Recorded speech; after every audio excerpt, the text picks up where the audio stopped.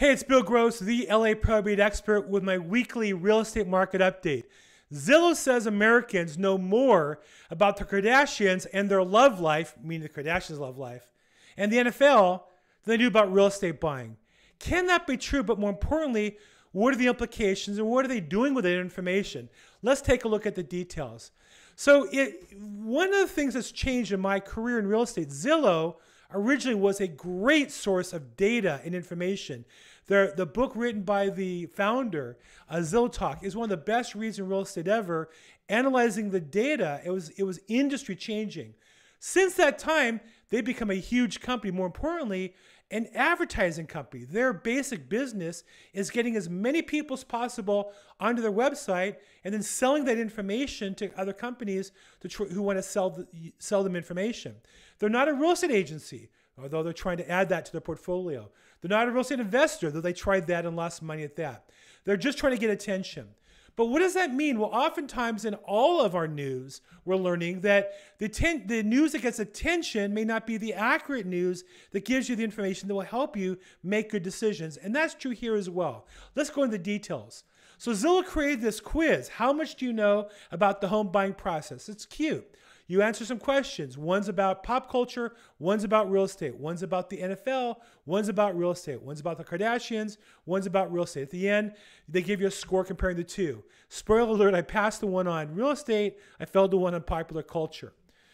After that, they tally up all the information into a press release they send around the country. Now, this is just a form of advertising because once they have the data, they repackage it, the press release goes out, is picked up by all these websites. And here's like the Longview News Journal picks it up, but they don't just pick up Zillow's information.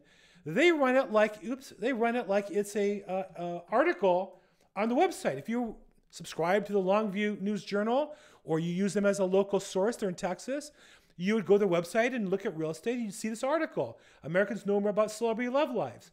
And it's by Zillow. But what's interesting is the actual author is Zillow. They just took the press release and reprinted it in full, surrounded with advertising opportunities, with all of Zillow's information exactly as Zillow packaged it. Hardly a news item, it's really just a fancy form of advertising. And thousands of newspapers around the country, thousands of websites run this as news. And it's really hardly news. It's not designed to even educate you in the process. What's more important about that at the end of the day is the information, in many cases, like much news today, is wrong, false, misleading, and can damage you regarding real estate. In this case, I think Zillow ends up with 5 main points. And I believe all of the 5, 4 are wrong and would misguide you if you're looking to buy a house. Let's go into the details. Number 1, they say understand what you can afford. Now that sounds simple enough. And they say start with mortgage calculators or the Zillow affordability tools. Big fail. Why? Well, number 1, most people don't really know their numbers. So if I ask you what you make, do you know if you're self-employed, that's the adjusted gross income, adding back retirement income? You probably don't know that. And so the question is, you want to find out what the house is going to cost monthly and see if you can swing that and make that work. A regular financial calculator can help you with that, or an Excel spreadsheet. But these tools online, and Zillow's included, are going to ask you for your personal information and or put a tracking cookie on your identity on the internet. And wherever you go, you're going to get fed articles on real estate and Zillow. And they're going to sell this information to third parties who are going to call you, email you, text you. I find most people don't like this information. So look, if you're thinking of buying a house and don't know the payments, call me. Call a professional real estate agent. Call a lender. Call your bank. Have them run the numbers for you to tell you what it would cost. But don't get yourself an army of people chasing you to sell you something. Number 2, they say, see if you qualify for down payment assistance.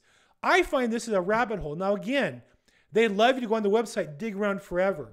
The reality is less than 1 in 100 people qualify for any kind of assistance.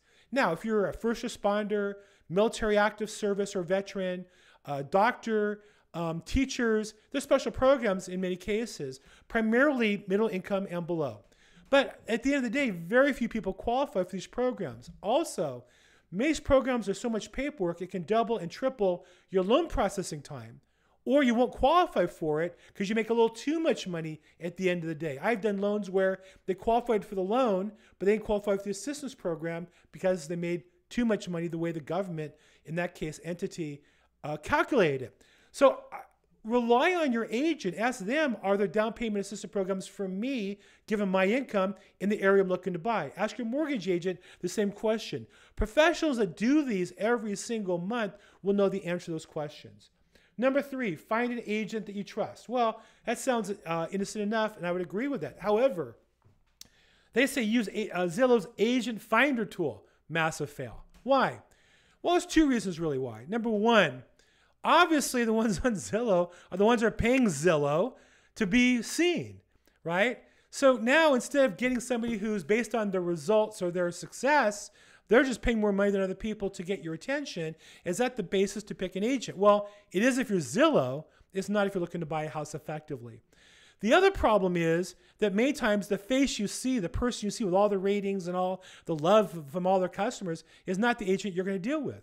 90% of the Zillow sales are done through that program. There's a team leader, and they just hire a bunch of the same other agents that you might find in any other agency if you randomly called in or walked in the door. Much better for you would be to find somebody you know, like, and trust, friend, family, community member, and find the agent they work with and had success with, and talk to that person to get the same result. Because going through an online service, you're either going to get the one that pays the most money, or you can get delegated to somebody that the top agent doesn't want to do the work on. Number 4, get pre-approved for a mortgage. Absolutely. This is the winner. So when you're looking to buy a house, before you are ready, but when you're ready, if you find the right house to make an offer, you want to be pre-approved. What's the difference? Pre-qualified means you know what you can qualify for. Pre-approved means you can show a listing agent or a seller, here's what I can buy. All I need is a contract, an appraisal, some paperwork, and we're ready to go. They've already reviewed my income, credit, and down payment. Now, many lenders shortcut the process and put a pre-approval wording on a pre-qualification. That's why, as a professional listing agent, I call the lender. I read the letter in detail. I got one last night that wasn't worth the papers printed on, and the customer sheepishly called me up, agreed to that, and agreed to go to a legitimate lender to try to get pre-approved. So it's important you get pre-approved, but make sure the pre-approval is real with a real lender. And then that feeds into the number 5, which is shop around for a lender. Again, big fail on Zillow's part. They want you to go on their website and pick lenders, again, that are paying money to get your attention. And if you have to pay money in this business, something's really wrong. We've had the 2 best years of my career of 36 years. If you're still paying for advertisements, something's wrong with your program, because you should have so many past clients working with you, you shouldn't need to do that. More importantly, again, sometimes the person on the ad is not the person you're really working with. But there's a third issue that's even more important. You should shop for service up front, shop for the price when you're ready to lock. What do I mean by that? If you're ready to look for a house today and you call 100 lenders, there'll be one with the lowest rate. The problem is it's almost like a game of liars, because they know you'll pick them based on the rate. They can promise whatever you want. You don't have a house. So it's kind of like selling somebody something you don't have. I can tell you today, I'll sell you ground beef for $1 a pound, but you're not here buying ground beef. If you show up at my house, I'll charge you $10 a pound or $20 a pound. It doesn't matter what I say when you can't buy. It matters what the price is when you can buy. So shopping for rate up front is the mistake most buyers make. You want to shop for service. Find a reliable lender, number 1. Number 2, that can help you get the house.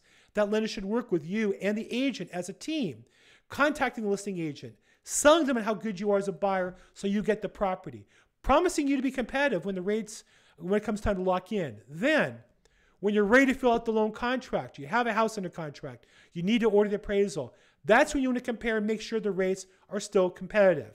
So initially shop for service, reputation, and hard work, and then later verify that the rates are competitive to get you the best rate. So at the end of the day, I would say of Zillow's 5 criteria, 4 are fail. 1 is, probably good advice, get pre-approved beforehand. In conclusion, I would say that, like most news, Zillow, when they present things as news, is not news. It's an advertisement to get you go on their platform and work with people that are paying them money. That's the sole criteria that they take to make them available on their platform.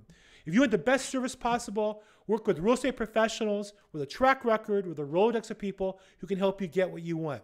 So if I can help you, call me, text me, email me. I'm Bill Gross, the LA Probate Expert. And as always, make today your best day ever.